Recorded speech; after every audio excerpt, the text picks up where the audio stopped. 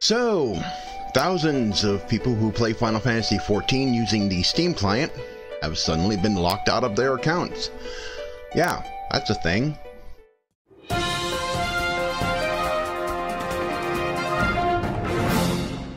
Fraud and RMT have been a problem that Square Enix has been combating in their MMOs for a long time. And I remember back when I was playing Final Fantasy XI, this is how far back this problem's been going.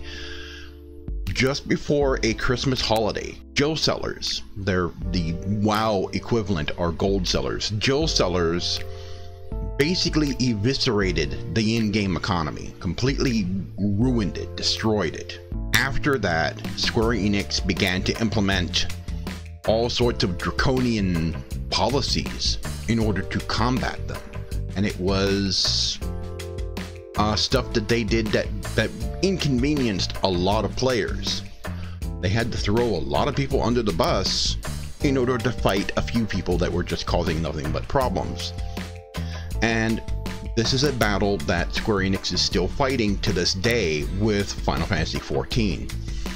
Problem with people stealing accounts, trying to sell accounts, which is against their terms of service, and with RMT. And RMT has not been as big a problem as it used to be because of some countermeasures that were put into place, which unfortunately does inconvenience us a little bit, us regular players, with some certain restrictions.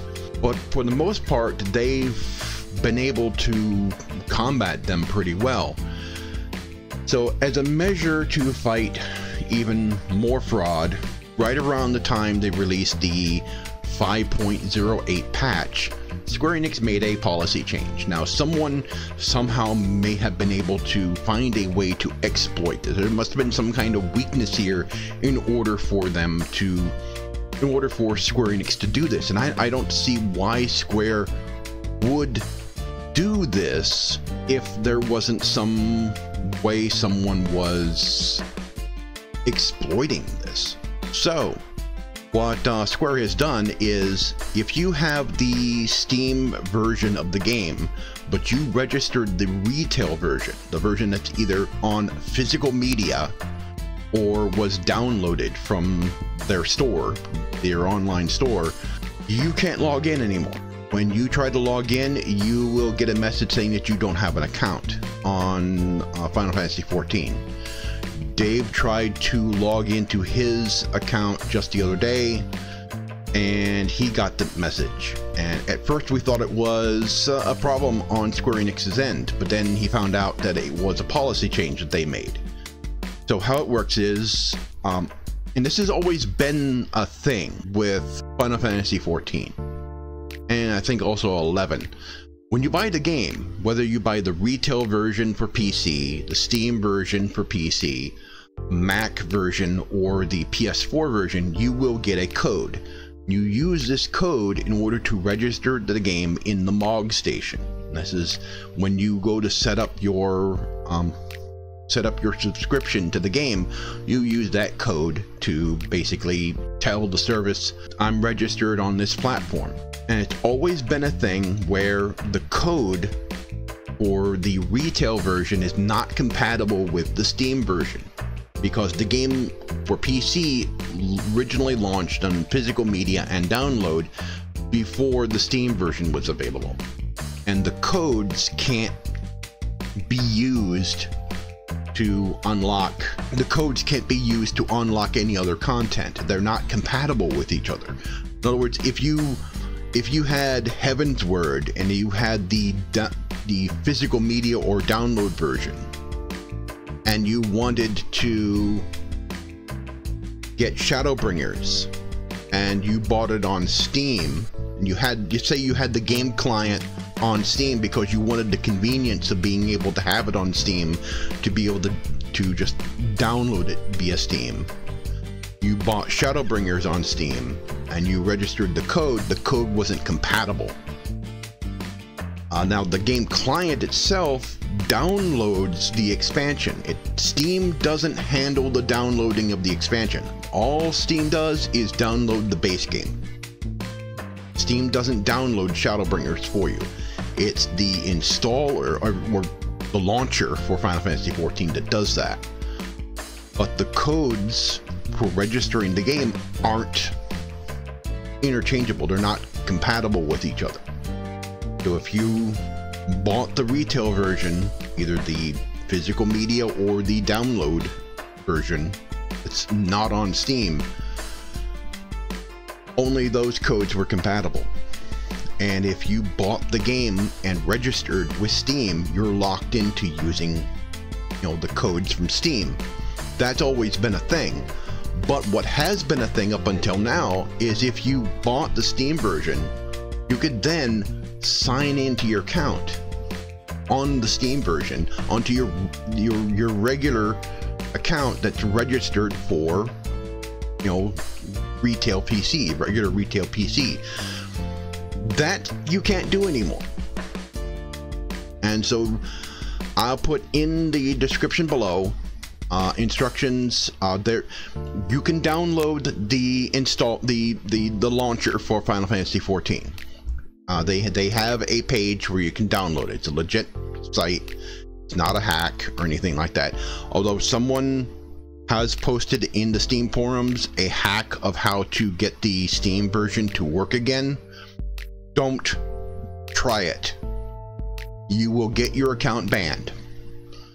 You will lose your Final Fantasy XIV account if you do that, because Square Enix will banhammer people when they get caught, and they will get caught. They will get caught, so don't do it. But in the video description, I will have the link to the launcher you can download. What you would do, I would also have the instructions. What you would basically do is you would uninstall the game from Steam, then you would reinstall the game. You would install the launcher, sign in, it will sign straight in, and start downloading the game. And you tell it where to put it. And then there's a little something you have to do afterwards. Don't launch immediately into the game, just exit out. And then there's a file you need to remove to reset the launcher as if it were starting from fresh. Where it will ask you, if you want to create an account or log into an existing account. That way, it will prevent the launcher from having some weird behavior because of doing this, switching back and forth, because the files that store your macros and your HUD position and everything, all that stuff that's stored locally, won't be deleted when you uninstall the Steam version. All those settings that you had will be there, so you won't lose your macros, you won't lose your screen positions for everything. They'll all be there. So it's an inconvenience. You can still add the game into Steam as a non-Steam game. That way you can still have the overlay and still be able to do captures. You can do screen captures using Steam, but you won't have the convenience of actually having the game in Steam to basically easily install it that way. You will have to do it the other way. So that's a thing. I can understand why they did it. There are a lot of people who are really upset, who are extremely upset with Square for what they did, but I can understand why they did it, because they're trying to do it to protect users. They're trying to stop some kind of fraud, and they must have seen that somebody was doing something squirrely, and it was coming from a lot of Steam versions of the game. It could be RMT'd, it could be stolen Steam accounts. That's a thing. And so they must have seen something. There must have been some kind of security risk there that they saw that justified them doing this, because this locks out a lot of people. There's a lot of people that just grab the game off Steam for the convenience. I was doing it, Tiger was doing it, Dave was doing it. So this is an inconvenience, but it's not a showstopper. You can still play the game, you just have to install the game in a different way. So Nothing to get pissed off about.